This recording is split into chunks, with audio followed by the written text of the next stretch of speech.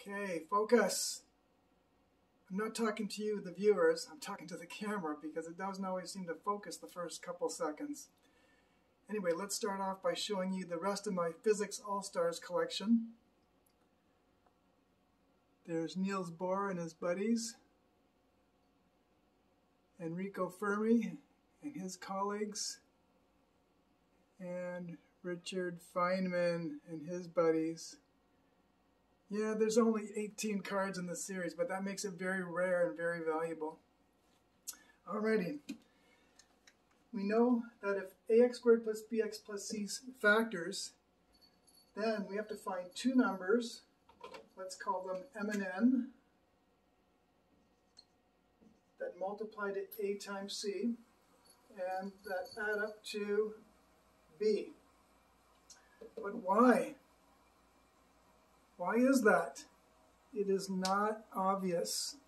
So let's prove why we have to look for those two numbers. First, what we're going to do is we're going to write this in factored form. So if it factors, then it could quite easily be dx plus e and fx plus g, using the next four letters of the alphabet. If I expand that,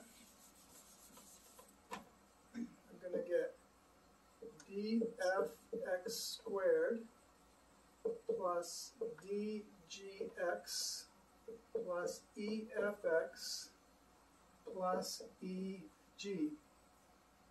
So by comparison, we can see that A is df, B is dg plus ef, and C is eg. Let's write that down.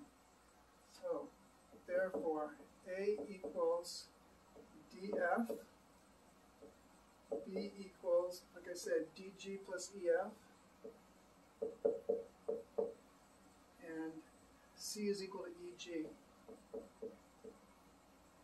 Now, let's write this as h plus I. And let's multiply AC. AC is df eg, which I can rewrite as dg ef by just changing the order. And notice that's the same as h times I, also known as high. By rearranging those letters, you get that. So, that proves it because B must be the sum of two numbers, and AC must be the product of those two numbers. Who would have thunk? That's why we do it. They probably never told you why, they just did it. That's why. Okay, this concludes my series on fractions without friction, I think. We started off with basic fractions, then we went on to rational expressions, which are fractions with variables. We talked about factoring and simplifying and so on and so forth. My next series is probably going to be permutations and combinations, the number of ways in which you can rearrange things. So stay tuned. Talk to you soon. Bye-bye.